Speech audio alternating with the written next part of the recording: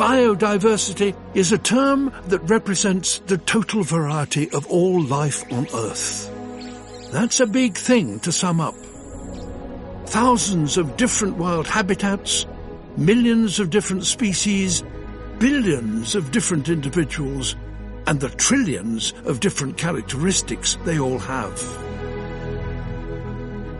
The total biodiversity of our planet is immense, which is a good thing, because the more biodiversity, the more secure all life on Earth is, including ourselves.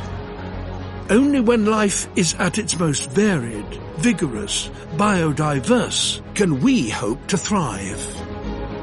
We may not know it, but we need towering forests across 1/3 of the land surface to lock away carbon and keep the climate stable.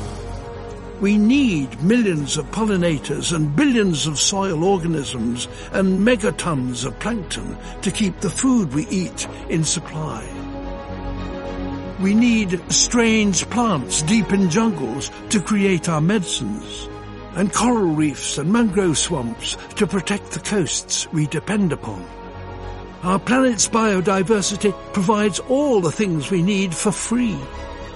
But it will only do so if there's lots of it, and at the moment it's under attack.